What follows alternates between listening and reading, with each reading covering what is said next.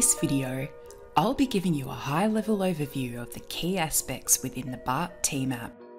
To start off, here's an example of the main Quick View screen.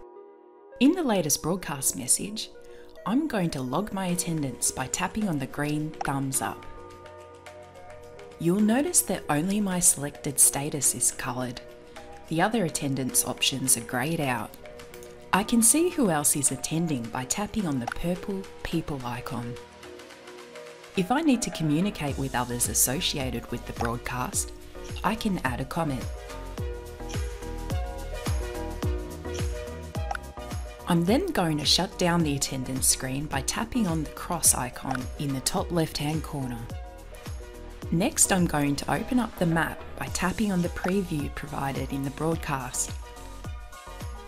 Note the coordinates of my current location. By tapping on the direction icon, the fastest way to the incident will be routed from my current location. I can also see the distance in kilometres, as well as an ETA to the incident. By tapping it again, I can see the fastest route to my headquarters, along with the distance and ETA.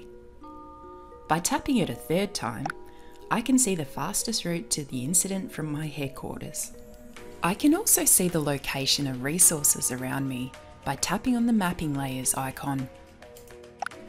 I'm going to select hydrants from the list. I can also tap on the gear icon in the bottom right-hand corner of the screen. There I can see some other options, including current traffic conditions. Next, I'm going to navigate to the availability screen from the bottom menu. By dragging my finger along the table cells, I can indicate that I'm available for the day. I can also access some other options by tapping on the kebab icon in the top right-hand corner. Next, I'm going to navigate to the discussion screen from the bottom menu. I'm going to select my group and enter in a message in the text box provided.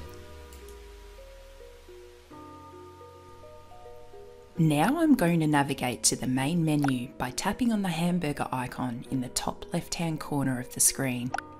By tapping on the down chevron icon, I can pull up the profile screen.